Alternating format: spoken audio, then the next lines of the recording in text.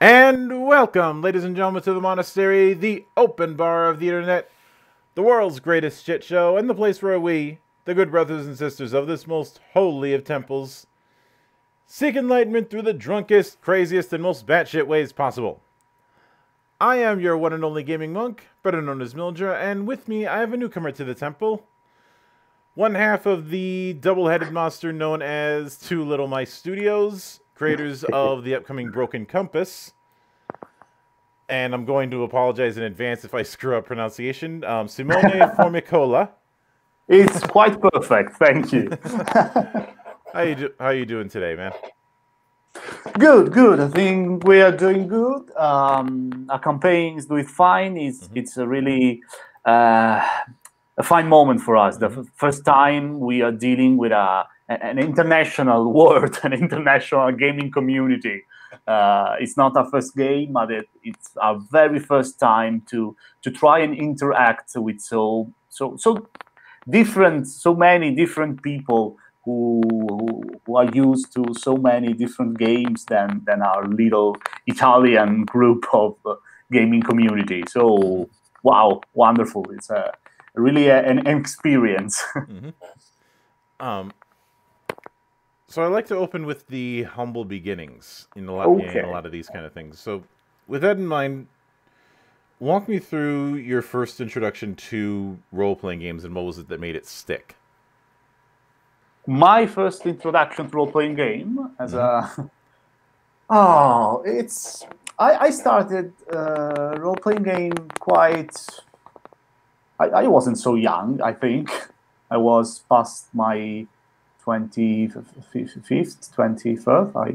I can't remember well. A couple of friends during a holiday. It was 4 of us, and one night they asked me, "Why not to try to some RPG?" So I tried. It was very like you said. It was a defining moment. I never really tried something like this, apart from the fact that in my life, I'm both a game designer, but first to prior to becoming a game designer, I am still now an actor, theatrical actor. So it was a different kind of performance of dealing with a character, and very fun, obviously. My first first encounter with the hobby 300 around was not by the role-playing game, but with war games. I was a war gamer before being a role player.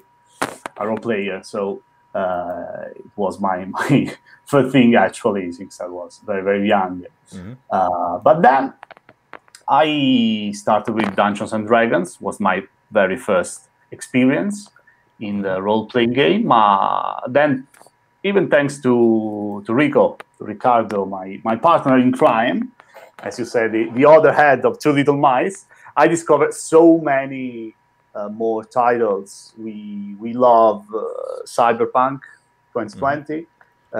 We love another an Italian role-playing game, very famous in Italy, but it was never been translated, so it's not well known in the rest of the world. Its name is Sine Requiem. It's like a historical game, very, very peculiar, and so on. And then several years later, we started. We meet, me and Ricardo, as an actor and a director. He's a director, to make a small, I can say, a web series about another Italian RPG. Anime Sangue is called. It's on Amazon Prime, both in England and in USA. And then we meet this strange world of game designing, of role-playing gamer, and then we thought one day, why not try it? Why not bring our ideas not only in the video media, in a series or in a play, but even in a different media, such as a role-playing book. And so here we are, 3 years later from our first attempt in this world. Here we are trying to to visit the world. Yeah. Now, something that I appreciated when I found out about Broken Compass is it wearing its influences on its sleeve. Specifically, the whole old adventure serial kind of motif.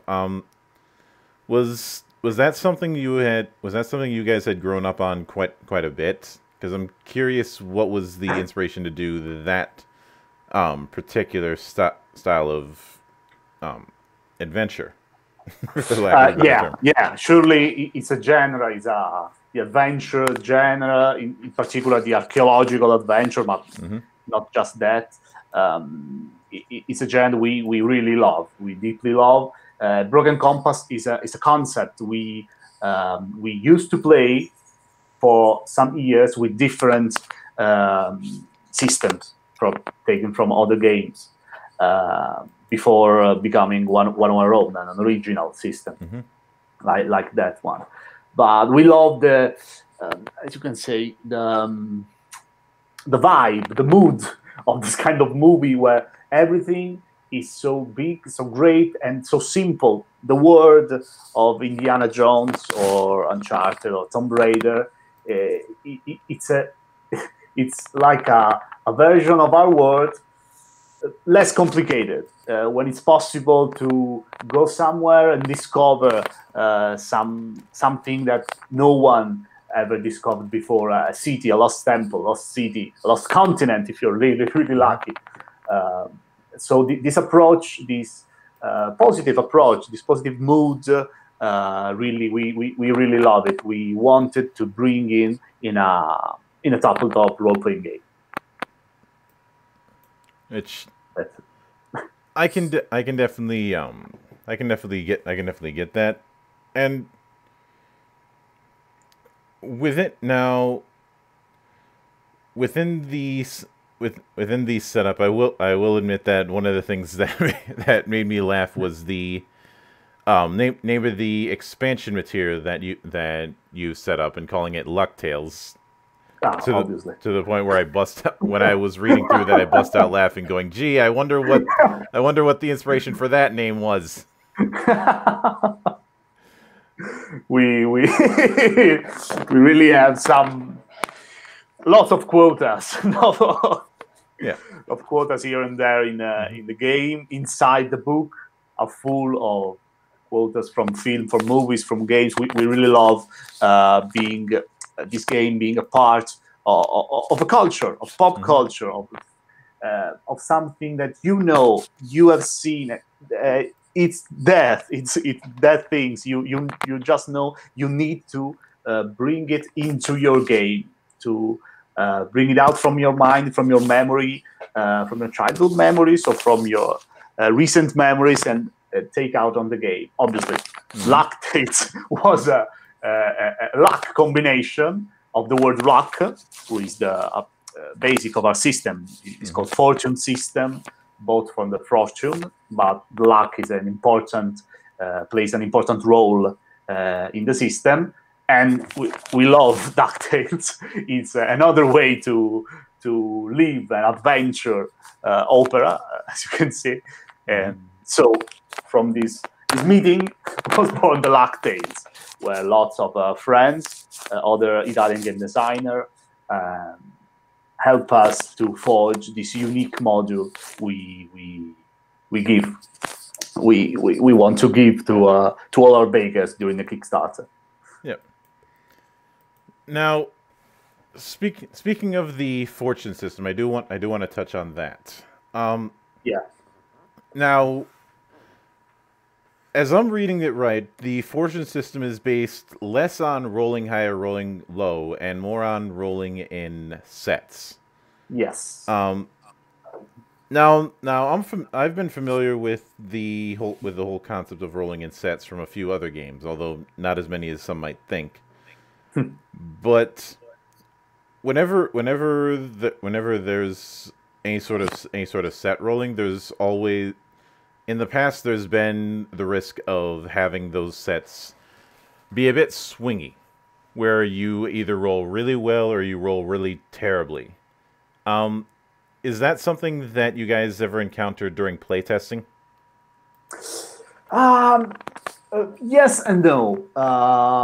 We like the fact that we two, three, four, or five of a kind. You have four different and very clear level of difficulty in everything you do in the game, in a danger, in a challenges, and an enemy. Everything is set to be basic, critical, extreme, of impossible. And you need two of a kind for a basic, three of a kind for a critical, etc. It's really just that. But when playtesting this game, we use another, as you can see, mechanic, another feature. You can re-roll part of the dice. You risking your successes to have more success.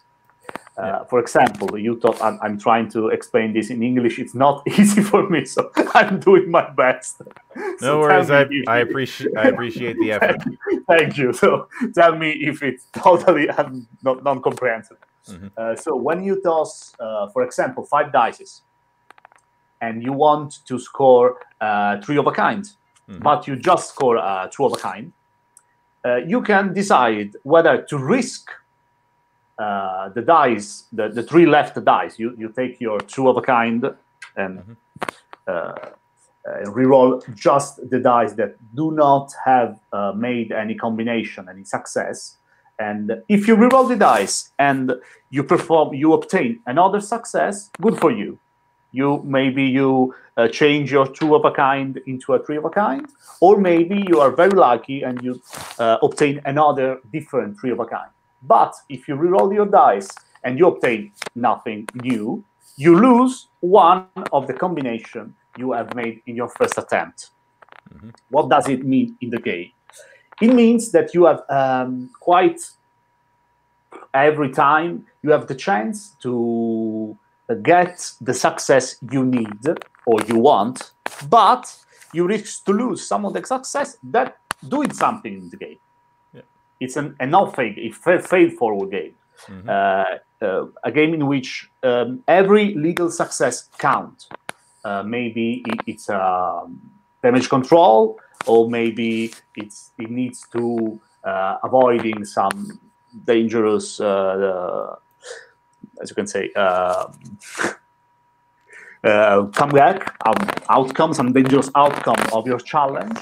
But having 0 successes or having a 2 of a kind, that is a basic success, is very different.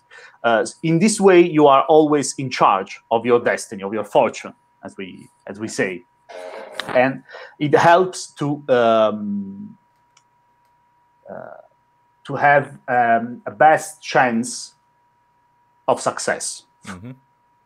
To limitate what you do, what you were saying before, to the fact that I either do what I have to or fail miserably.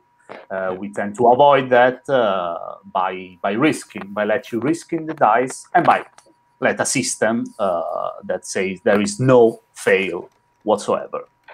You are a hero, you are the main character of your story, so unless you die, unless you fail too much during your adventure and end up dying a certain death, as we call it, you are the hero, so you are succeeding some way. I hope it was something. Yeah, and understandable. Yeah, I think given the name, the fortune system, I think it's clear that luck plays a very major role. A major role, yes. And taking that into account, when it now one of the add-ons I saw, of course, was the custom dice, where instead of using just a standard D6, it's using a compass rose with the last 2 being a skull and the compass logo. Yeah. even with like when I saw that kind of custom dice, I was wondering if you guys had implied some sort of extra effect with the skull and compass, but I'm guessing that's not really the case. No, no, no, no, no. They have no special effect. We just think they are really nice, and it's easier to spot the combination, the two of a kind, the three of a kind, etc. Yeah. Than with a normal dice. Yeah. That's all. In early playtests, was there ever the thought of having having sequences count as well as sets, or was that something that you guys decided wouldn't work early on? No, we decided not to work with anything except 2, 3, or 4 of a kind from early on, because when you toss 6 dice, which is the maximum you may have at creation without any bonuses due to the roll or due to other things, at least there is one possibility that you do not score not even 1, 2 of a kind with 6 dice. If I bring into consideration even a scale, it's impossible to fail even with 6 dice, and we do not like that. Yeah. So no, as we say, it's a very nice way to fail. Now, in the core book, the adventure journal, it's mentioned that the setting you're going for is 1999. Yeah. What was the reasoning for choosing that specific year? We choose a contemporary era because we like it. We like to give the basic to the core book of the game this mood, this contemporary mood. So we choose the late 90s because the technology there was a little less functioning than ours today. There is no internet everywhere. Traveling was a little bit harder. There is you can still discover something in 1999. There are no social medias and so on. It's the last time in which you can find a place entirely alien, different from yours, where globalization did not hit quite everything like in our times, like 20 years later. And even because it's the edge of the millennium, so it's an important date. It's somehow, I don't know, it seems important to us. That's why, and we choose to bring another very characteristic epocha, date, which is the Golden Age, we called it, into the first expansion, which is the 20s and 30s. So the Mummy and Indiana Jones, we just bring them into an expansion to say it's another things. We know, Indiana Jones is that. It's precisely your mind, but we want you to experience the basic of the game in an era which is nearer to you, when you can use, I don't know, helicopters. For me, it's important. In the movie I made when I play, and I see when I play these games, an helicopter is important. So in the basic, I need to may tell you it's an helicopter, or I don't know, scuba diving. Modern scuba diving. There are lots of little things that we thought it needed to be in the core book, and 99 was perfect for this. Yeah, and to that end, something that I definitely find interesting is the kind of hardcover that you're going with the physical version of the adventure journal. Where it looks like one of those leather-bound journals that you'd find when looking for just standard office supplies. Yeah. Whose idea was it to go with that approach instead of a standard hardcover?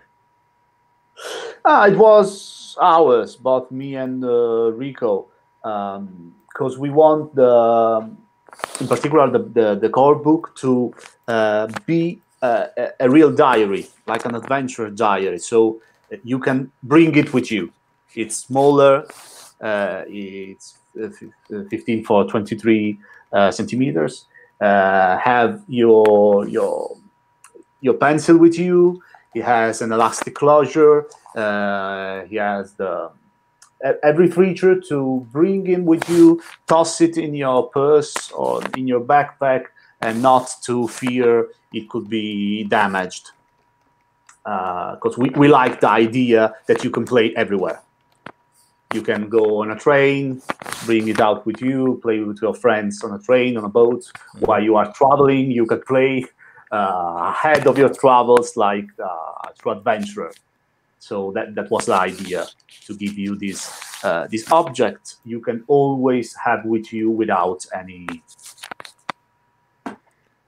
problems. Yeah. You could play it on a boat. You could play it with a coat. Yeah, sorry, I had to get a Dr. Seuss joke out of my system. That's good. And within that, of course, there's the notion of the soundtrack, and while that's going to be added, and while it didn't go into the details of it, is walk me through how the idea of adding a soundtrack to the project came to be. Was that something you guys always wanted to do? Yes. As I said before, we came to the video. I was an actor. I am the actor. Rico is a director. So we work with others, and in particular, with a composer who follow us in others project, video project in the series, and in other project we made some years ago. So we wanted to bring him into this world to give the player the opportunity of having a soundtrack, a custom-made soundtrack made by an artist who works in video, in movies, in series, to have that precise mood like in the TV, like in a movie, which is one of things dear to us. Yeah. And now, when it comes to I think this is fairly obvious, but given the die type and given the way the quick start at the very least is set up, would it be fair of me to say that this is a game that favors theater of the mind instead of going standard map based? Obviously, yes. We favors the theater of the mind. Many bakers ask the same questions throughout all groups, throughout the Kickstarter. Personally, I never played with miniatures of maps in my gamer life. I have to admit that. So I always played with a theater of the mind. Because I like the idea that when we are in a room, I don't know, of an ancient ruin in Broken Compass, we can find what we need. So the player can ask the master, I'm looking for a lever, I don't know, I'm looking for something to throw. And then the same room grow with us, becomes more detailed with the players and with the master's guide. So I like the idea that it's not I not bring a map or pre-drawn map in a play, and I tell you what I put in there. I like the idea that we put something there. I'm searching for something. I do an incredible success. I find what I'm looking for. I don't know. It's not easy, but it's there. I don't know. In an ancient ruin, there's a sword that catches fire. Possibility. I saw it happens in 1,000 of movies. So yeah, there's just that. So it's fine. I prefer because it grants the possibility are endless with Heroes of Mind, and we like to push the game in that direction, where everyone cooperates to bring a story to life together. That's our philosophy, game philosophy, as you can say. And when it comes to that, and given the even though this term gets overused a bit, cinematic nature of the fortune system. How do you guys feel about the concept of fail forward, since that's one that always sparks a bit of debate among designers? How do we intend to fail forward? For us, it's this. When you try to perform an action, you will perform that action. No one will stop you from that. What could possibly go wrong is what you want to achieve by performing that action. Example, I want to smash a door, break a door, to escape from a prison. I don't know.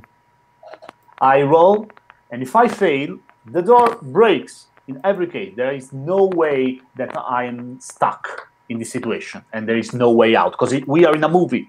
The movie always go on. But instead, we said, you break the door, but on the other side, you didn't hear there are two guards that now are shooting at you. Crap. This is our way to mean the fail forward. Or for example, I'm going to the lost temple in a jungle, I don't know, somewhere in some country, and I get lost. Why? Perfectly. I will find those same temple I'm looking for, but instead of finding the entrance while wandering in the jungle, I will fall off a cliff and maybe I don't know, hurt myself badly, and then I will see the entrance of the temple. But the film goes on, the show go on where the players want to go. That's the exact direction where the play will go, and the movie will go. Just we used to say you have two roads to go towards your goal. One is a shiny road where no one gets harsh. The other one is the creepy road full of crowds that try to hit your eyeballs. I don't know, but you are always going in the right direction. Like Indiana Jones, as I say. In the Indiana Jones movie, if he goes left, the temple is left. If he goes right, the temple is right. If he fall from the bridge, the temple is under the bridge, and falling off the bridge was the only way to find temple entrance. Great, that's Broken Compass. Yeah. And now when it comes to the concept of rivals, which is something I definitely find interesting. How would you usually go? It would be easy to just say a rival is an antagonist level NPC, but in Broken Compass, how would you go about making a rival have a lot more influence than just being a NPC in this regard? Let's start saying that rivals are a fundamental element in every Broken Compass session. You cannot have Broken Compass without the adventurers, the treasure, and the rival. Why is that? The rival is someone, we say, that is going after your same treasure, but for entirely different reasons. and it's fundamental for Broken Compass because the rival bring in the game another, as you can say, another difficulties. That is the time. You have you run the risk to get to the treasure too late. Mm-hmm. Like in the movies. That's your real danger out there. And so during the game, the rival, just to say in talking about mechanics of the game, the rival cannot be defeated entirely, cannot be killed until the season finale. Mm-hmm. For example, a season is a campaign, a Broken Compass campaign. Yeah. That can go on for about 3, 6, 10 sessions. And until the season finale, he is like you.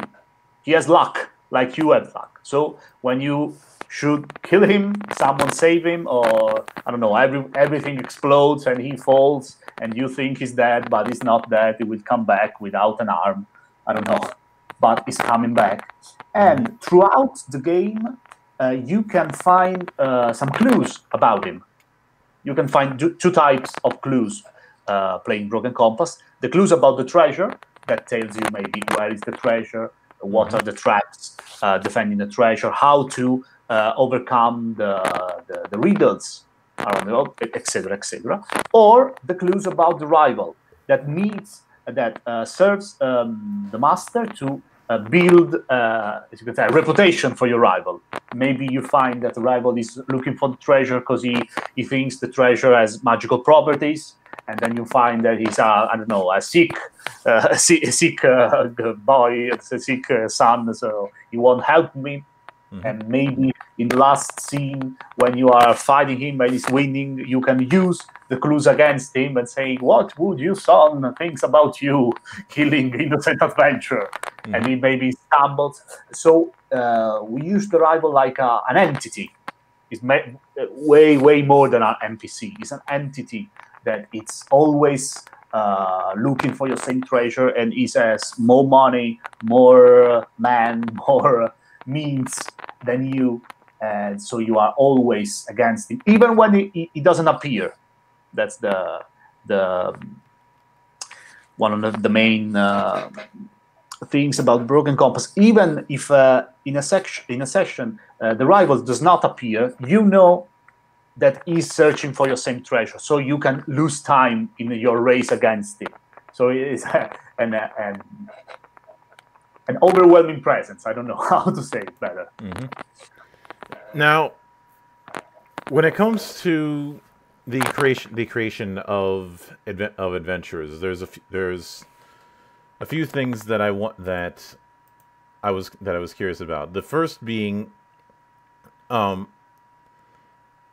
I noticed that instead of doing a standard health approach, mm-hmm. you have the combination of luck and the notion of I feel, with positive and negative modifiers for how someone feels on that regard. What was the reasoning behind doing that particular setup? Regarding the health problem, mm-hmm. we prefer saying that you're not superhumanly, supernaturally resistant. Mm-hmm. You cannot stand 3 shots in the chest. But we prefer to say you are very lucky. You are the main character of your story.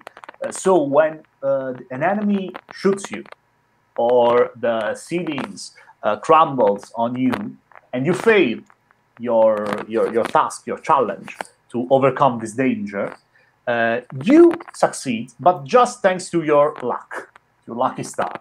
So you lose luck going on in your adventure, and luck is the only things that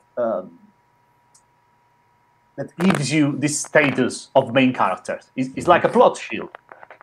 And we think it's way more cooler, and it's way more useful in a play, because everything is a danger. And so I haven't the need to say, he hit me with a sword, or he hit me with a knife, so maybe he gives is less dangerous, is more dangerous. He shot me. No, you are lucky that he's shooting you. He not wound you fatally. You're lucky that you're falling off a cliff and you find a tree and not fall to your death. You're lucky that in a brawl no one puts a knife into you. You're just lucky. Mm-hmm. And to add something more spicy to these mechanics, we add the feeling. You may feel in certain ways. Sometimes your luck isn't enough to protect you from every harm. So you may feel, I don't know, bleeding. So you are several status, both positive and negative. I feel good and I feel bad, as we say, that serves the master and the players to have an help to tell how the adventurer is feeling at the moment. Maybe he's fighting off an entire horde alone, so he's feeling powerful, but he needs to sacrifice someone. Is shooting his brother, so I put myself in the line of fire. I refused. I do not use my luck to go unscathed, so I feel bleeding. I let myself be bleeding to save another. It's a system. It's basically, as you can say, there are several instruments to serve the purpose to the storytelling. So everything can be, I fall from 20 feet. Okay, you are not die. Okay, you are lucky, but you sprained an ankle. I don't know. So I need some status to do it. I saw the movies. Even the hero in the movies sometimes gets shot. Sometimes, I don't know, doesn't feel well at all. Maybe gets poisoned. Maybe he's great. He's really great. He's feeling powerful. He's feeling invincible. I don't know. He's feeling confident.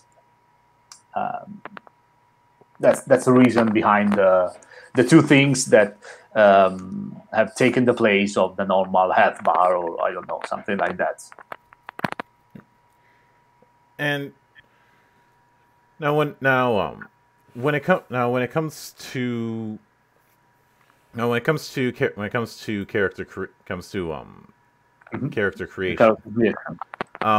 when I see a concept like the tags, for example, in the part about "Call me if you need a blank," what I'm reminded of is things like aspects in games like Fate, and in that regard, could the tags play an effect on dice rolls? I.e., could they be seen as a modifier if appropriate? Well, no. The tag comes into play only during the character creation. It's a way to grant the players to make an adventure in 1 minute. I don't know, 30 seconds. When you are creating your character, you choose from a list. You choose two tags that define your character. For example, you are a daredevil action hero, or a gunslinger playboy, or a professor soldier. I don't know. Every tag gives you a set amount of ability points. And so the sum of these two tags gives you quite every point you need in your creation. You have just another couple of points to put it freely for customization. And you got the point. And no, that's not all, because every tag gives you an expertise. That's a word that you can use to re-roll your dice, as I said before, without risking to lose anything. Example, you are a gunslinger, you have your point, you put your point on the character sheet, and you have the expertise gun or revolver, pistol, or revolver. So when you're using a revolver, you can always re-roll part of your dice, even when you scored 0 successes. So when you are nothing to risk, you can re-roll it because it's your field of expertise. But apart from the character creation, then it's yours. You have the ability and the expertise, and those two words will never come into the play. Yep. Now, in the same regard, when it comes to the skills and fields, I'm guessing that the idea of a raw skill roll is not going to happen often. Sorry, a raw skill roll? i.e. rolling just the skill and not rolling the field. No, it's impossible. You're always rolling. Your number of dice is always your skill plus your field of your relevant field. Sometimes, most of the times, you use the field down which the skill is written on your character sheet, but the master or the player could improvise some other junction. I don't know. If I'm participating in a brawl, I roll my dice fight plus action, which is fight field. But if I am trying to punch a bear, I don't know, I'm not a very smart person, but if I'm trying to punch a bear, I will roll fight plus wild. I don't know. Or if I'm trying to hit precise points, maybe I would try to roll fight plus knowledge. I don't know. So in other words, the skills and fields aren't specifically tied to each other in that regard. Most of the times they are tied to each other. I mean, when you are not, if you are doing nothing strange, you use the field relevant, your relevant field. When the action is more complicated, is more extreme, is more weird, I don't know, or it's more funny, you are free to use a different field to tell that to. And now, when it comes to the notion of scars and experiences, which I'm guessing is going to be the system of advancement for Broken Compass. How is that going to work out?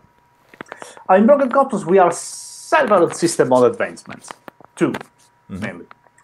The basic system is at the beginning of every season finale. So before you play your last or your mid-season finale, if you're playing a long season, you have an advancement, meaning you gain 2 skill points and another expertise. So you're getting stronger in a normal way. During your season, max 2 times before each finale or mid-season finale, during the play, in a particularly important moment of your story, the master could grant you a scar on experience.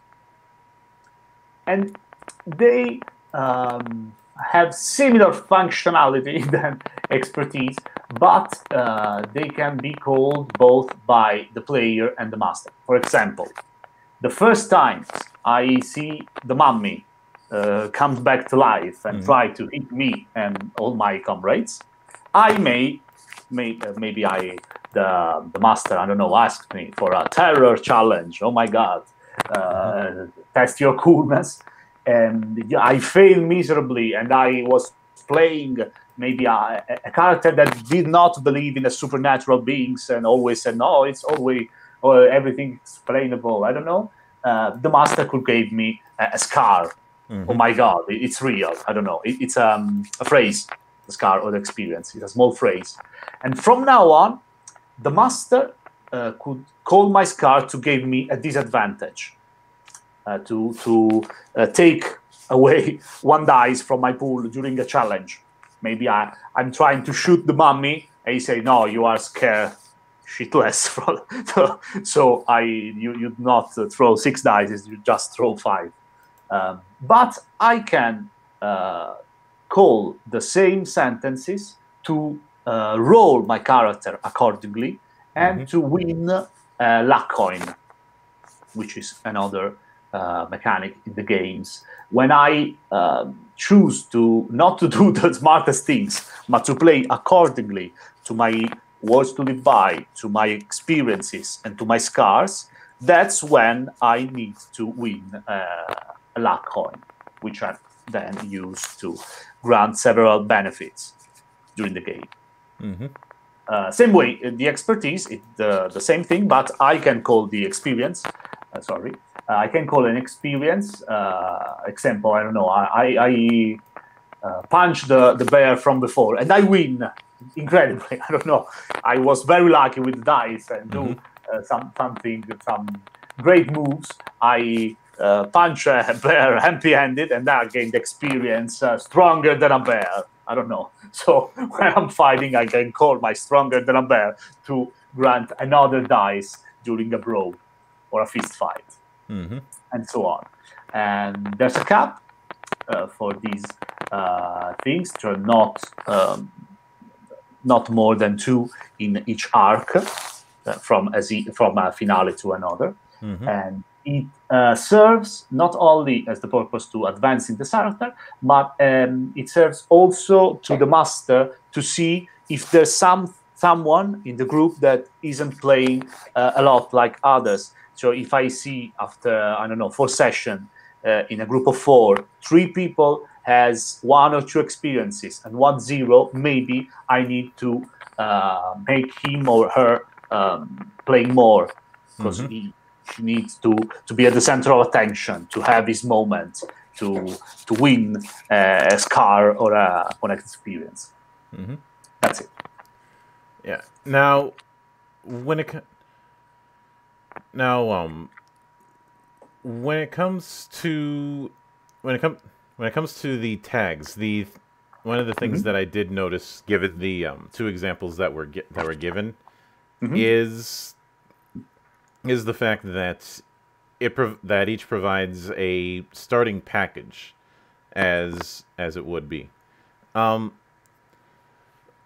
In some of the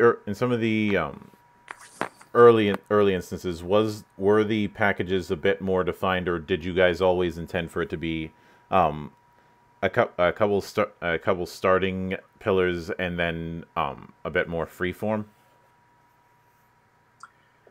The tag were meant to make the character creation easier.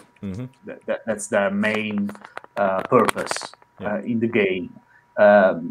It serves to the person. I know a lot of people playing games that spends a lot of time creating characters because they think, I don't know, I know what characters I want, but I don't know how could I transform my idea into a set of skill. So we say, we give it to you. What do you want to play? And I don't know, an action hero soldier, like the one you see in those movies, the war movies. Okay, choose your tags. We give you the set of skills you need to play what you want. And then you may always add 2 free skill points. Not all. And then it's not the end. At the end of your first session, you may also change another 2 skill points. After I play my character, I like him, okay, but I don't know, I want him to speak better, to have more eloquence or more, I don't know, more charm. So I don't need this I don't know, technological knowledge, but I can know this type of things only after playing my character for at least a session. So in this way, you are free to have a character ready in really 1 minute, then play it, and then adjust it to make it more similar to your idea. Now, getting to die rules for a moment. First, now, given the fact that the main way that the Fortune Master has to modify rolls for difficulty, what would be some of the guidelines given so that advantages and disadvantages don't get too out of hand? So we gave a set of guidelines regarding both the difficulty levels. As I said before, there are 4 difficulty levels. And most of the times, the adventurer will face critical difficulties, which is 3 of a kind, most of the times. When you're facing something really, really dangerous, it's an extreme danger, an extreme challenge, which are 4 of a kind, while the 5th of a kind is when it's impossible. It's called impossible. So when you are going alone against, I don't know, half an army, so it's impossible. Or you are trying to run into a volcano, an exploding volcano to take the jewel, it's an impossible. And while the basic danger, the basic challenges serves to make things a little more interesting, because in the game you can add several dangers, in a single dice throw. I can need to obtain both a basic and a critical success. For example, the bridge under me is collapsing, so I need a critical success to grab a rope, but I'm bringing with me the golden idol, so I need a basic success to not let the golden idol fall into the river. So this type of things makes things a little bit more interesting, and it's full of examples. While advantages, disadvantages, there are some ways in which the things are scripted. I don't know. When you gave good or bad feelings, the adventurer has an advantages or a disadvantage in a certain field. Some weapons, some gear could give you advantage or disadvantage doing some specific action. Apart from that, we repeat always, is a matter of clear situation. When situation is clearly on the adventurer side or clearly against them, then you need to give advantage or a disadvantage or an advantage. For example, when you are in a brawl severely outnumbered, you will have a disadvantage. When every adventurer are doing the same things, maybe they are pushing the same enormous stone door all together, they gain advantage by helping out each other. So there are several examples and several little rules here and there to help masters manage both difficulties and advantages and disadvantages. And the other thing is, now I know you talked about risk, and of course there's also the concept of, for lack of a better term, re-risking. Yeah. When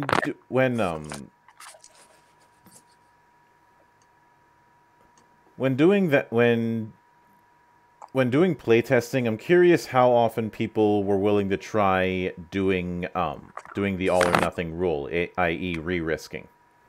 A lot of times. It depends. When you, I don't know, when you roll 6 dice and you just have obtained a 2 of a kind, and you risk, and you obtain, and you transform your 2 in a 3 of a kind, but you have 3 dice to reroll. You look at yourself. You're like, I can make a 4 of a kind. It's a great success in Broken Compass. So many people are willing to risk another time. Or when things got messier during the last part of a session, and you need those special success to overcome this danger, and you are ready. It's all or nothing. I don't care. I'm dying anyway. I need to cut the rope before the everything falls. So I reroll. I see it succeed more than half times. At least one risk, and the all of nothing during the last part, the last challenges of a section.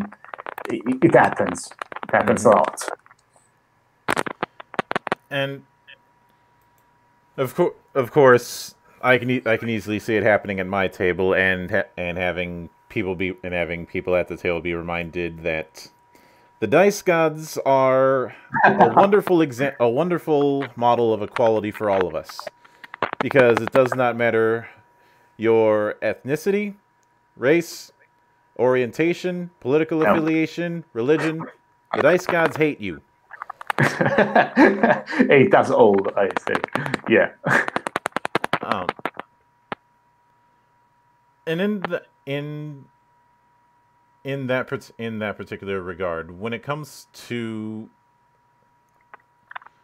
the concept of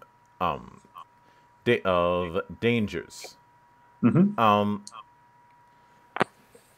now obviously there's going to be a higher risk with those, and how similar or different would that be to just a normal challenge? Difficulties from dangers and to dangers and normal challenge. A challenge is you have a challenge when an adventurer try to do something that may go wrong in some way. You have a danger when the adventurer try to do something that, if gone wrong, could end up killing him or hurt him very, very badly.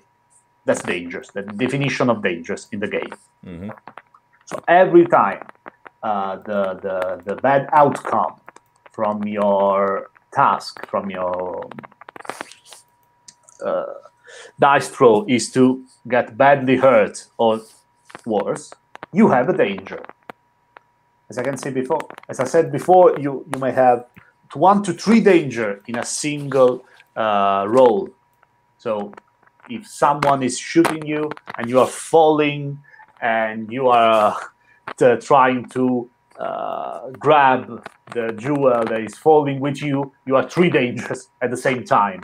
And when you, I don't know, is a 3 of a kind, and 2 of a kind, and you toss the dice, you I don't know, have just a 3 of a kind, you have to choose. I dodge the bullets, or I try to grab something to not fall off, or I grab the jewel and I don't know, and let my fortune, my luck, saving me for every from every dangers, and run if I can, if I have enough luck to do that. If I haven't enough luck to do that, I'm dead, obviously. At the same point, at a certain point, even the best adventurer may encounter the certain death, as we call it. So that's the only difference. The other things that I like a lot in the game mechanics, when we face a danger together, and one of us is doing a lot of success, he can give his success to others, to let others overcome the danger. So it's a way to help each other out. if the enormous giant boulder is rolling onto us, and we need a three of a kind to run. We have three of us, two of us fail, but the last one has a lot of advantages. He does the maximum 9 dice, and he obtained three of a kind, three different three of a kind. He could use one on his health and the other two on his two companions. He will grab every adventurer and jump. I don't know, saving everyone alone, like in the movies. Yeah. Obviously. Now, obviously, failing danger causes the loss of luck. But yes, beyond that, are there ways to utilize luck to help out in rolls? Because I often talk about in games the notion of an extra effort system. Basically, no. For that, you have your luck coin, which is another thing besides luck. Your luck coin is something you can spend when the player wants to obtain a benefit, to grant his adventurer benefit. There are different. For example, he can survive when you should have died because he's out of luck, or he can. A luck coin could grant an adventurer 4 of a kind, an extreme success, before tossing the dice. So if I want to be sure to overcome this challenge or this danger, I close my eyes and I go blindly into the flames because my luck is on my side this time, and I can spend my luck coin. The unicity of a luck coin is that when you spend it, you not always lose it. When you spend a luck coin, you toss a coin. If you have a tail, you take it. You may take the coin with you, not give it to the master. If you toss the coin and obtain a head, you gave the coin to the master. You lose your luck coin. So, hypothetically speaking, a luck coin is forever. It may never leave your side if you're very, very, very lucky, or if you leave your side the first time you use it. We love this little challenges, little risk of using your luck coins. So that is your hero effort. I don't know. It's your decision as a player. I don't want the dice god to decide for me. I prefer to be secure. Use a luck coin. And then now taking all that into account. Now, first off, I do want to congratulate you guys for completely smashing the initial goal that you had. Thank you. Because you had asked for. I spoke a bit too soon. At the time of this recording, you had asked for 4,000 euros, and currently that's at 31.5 thousand. Yes. And I know that there's still 8 days left. Once that passes and once everything is all settled when it comes to the extra paperwork after a Kickstarter finishes. Yes. What would you say would be the time frame you'd be eyeing in terms of a release date? Are you thinking? So we're looking forward to give out the digital version of everything in December, before before Christmas. The digital version, while the physical version should arrive in March. All right. I use should because it's something that needs to be shipped, and I don't know which words we will find in March. So I'm sorry. I do not have anything for granted, but we will give the files to be printed in December. So January, February, they will depart. I think for March everything should be set, because I tell you, maybe not everyone knows, the games is already finished in Italian, obviously. So this Kickstarter is just for the translation. Our Italian bakers will receive the PDF as soon as this campaign ends, so in 8-9 days from now, and the physical version in November. So we have obviously the technical times for the translators to do their job, the magical job. I'm not a translator, obviously. I just say to let everyone be at ease, because there is another person who is very, very much good at me in speaking and writing English, that is currently working on the translation, as you can see from the quick start. So that would be times for everything to be given to our bakers. Yeah, I hope.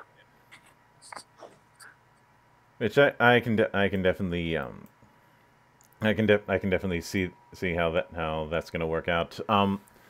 What would you say the page size, not the page size, but the page count is going to be for the book? I'd imagine that the page count for the Italian version isn't going to be too different from the English version. They're probably going to be about the same page.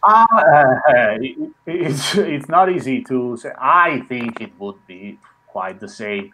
The Italian version, the core book, are 230 pages, 240 pages. Golden Age are 208 pages, and Luck Tales, the complete Luck Tales, are 224 pages, I think. All right. Something like this. Which, given the material, I'd say that's fairly standard. Yeah. And I'll definitely be looking forward to seeing how it shakes out when the time comes. Thank you. With that said, I do want to sincerely thank you for braving the hell that is time zones to come all the way up to the temple. Thank you for adjusting the time, your schedule for our time. Now, I don't know, here in Italy are 20 past 9 p.m. So I don't know. It's very different time frame. But thank you for the opportunity to let us come here and talk about our game. As I said at the beginning, we are very excited because it's a first time. A very, very, very first time to let someone from another country look at our games and see what he thinks. So, hoping for the better. Well, just to make sure we don't tempt the gods of irony. No. Gotta knock on wood. Okay. And of course, anytime you see fit to return, the door is always open. As I always say around here, drinking is not mandatory, but it is encouraged. Okay. Seems fair. And of course, a sincere thanks to everybody who took the time out of their schedule to enjoy the madness at play here. And there will be plenty more where that came from, as there always is here on the open bar of the internet. But until then, on behalf of the good brothers present and not present, my name is Mildra. I am your gaming monk. Stay fucking frosty, everybody.